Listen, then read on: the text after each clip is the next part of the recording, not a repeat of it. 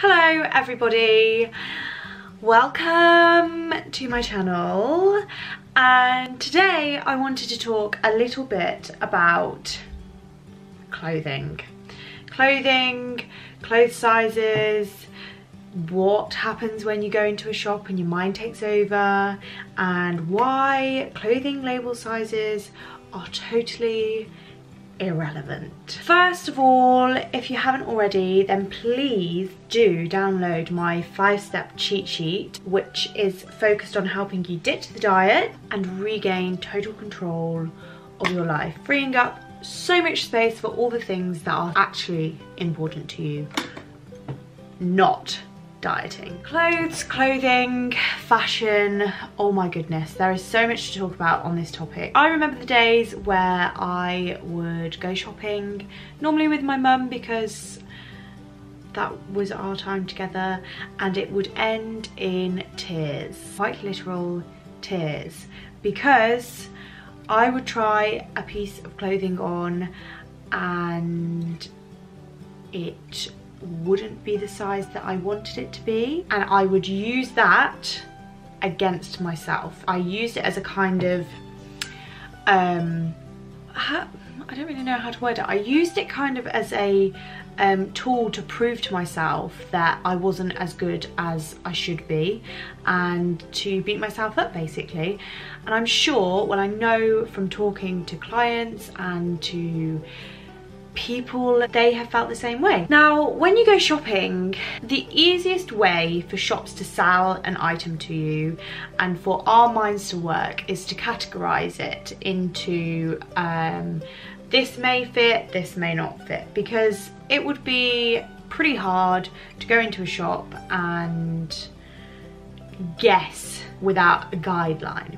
And that's how our minds work. We make up these schemas, we make up these little filing cabinets of sense, and we make sense of the world in that way. So when you walk into a shop and you want to be, let's say, a size 10, and you try on a piece of clothing that is a size 10 and it doesn't fit you quite in the way that you want it to fit, why do we not just go out and get the next size? I don't know. Well, I do know because we, like I said before, we're using it as a weapon against ourselves.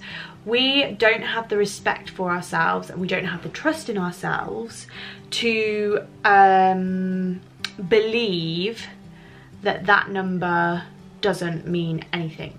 Your mind has told itself when you're a particular size, it's no good for you, or you're not worthy, or you're ugly, or you're stupid, or all these horrible things that come into your mind, but it actually doesn't mean anything. So how do you overcome it?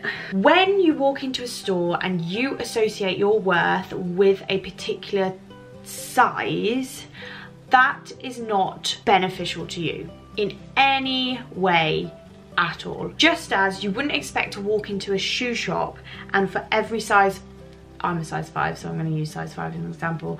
I wouldn't expect to walk into a shoe shop and expect every size 5 to fit my foot, because some shoes are different, some materials are different, etc, etc.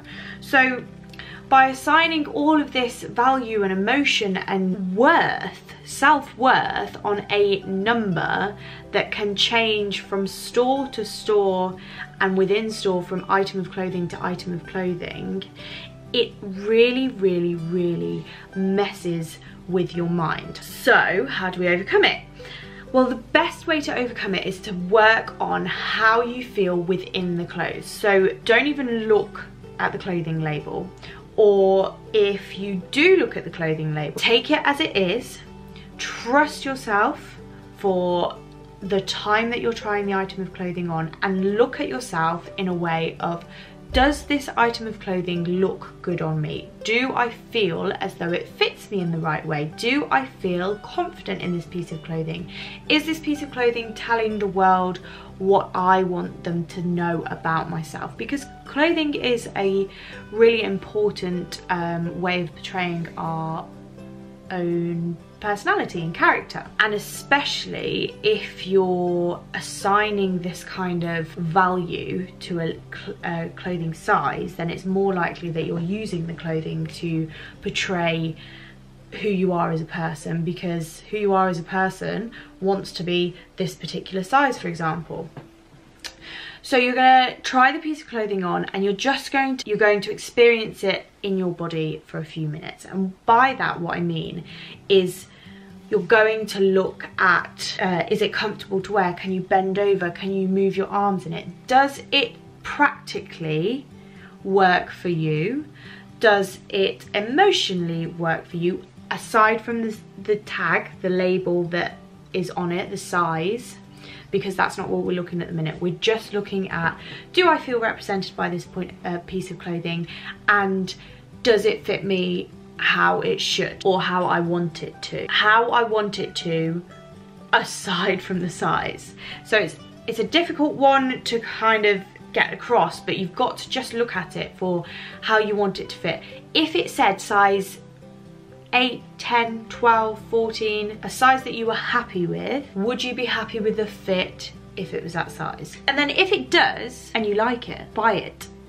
Because what happens when you wear something that makes you feel good is you carry yourself in a different way. And when you carry yourself in a different way, you start to respect yourself in a different way. And when you start to respect yourself in a different way, you start to treat your body differently. And that's what the cycle, the kind of sphere of self-love that we're trying to promote. Because you've either got that vicious circle of, you try on a piece of clothing, you don't like the size that it says on the label, you then downsize and it fits you uncomfortably, so you prove to yourself that you're not worthy, and then it perpetuates the, I'm going to put myself on a diet, I'm not going to eat this, I'm not going to do that, I'm going to exercise X, Y, Z, and then you let yourself down, you feel guilty for letting yourself down, and it all feeds back onto one another. So with the clothing, what we're trying to do is break that cycle and feed into, I feel good in what I'm wearing, I look good in what I'm wearing, okay, there's a tag on it that I don't particularly like at this point in time, however, I'm going to trust myself that I know I look good in this. And that's about it, really. And once you start to do this, like I said, you'll perpetuate this positive mental attitude of, I feel good in what I'm doing, I feel good in my body, I want to take care of my body. Please like the video if you found it helpful, share if you have anyone that you know would benefit from this, and subscribe if you wanna. I shall see you on the next video. Ciao for now. Bye.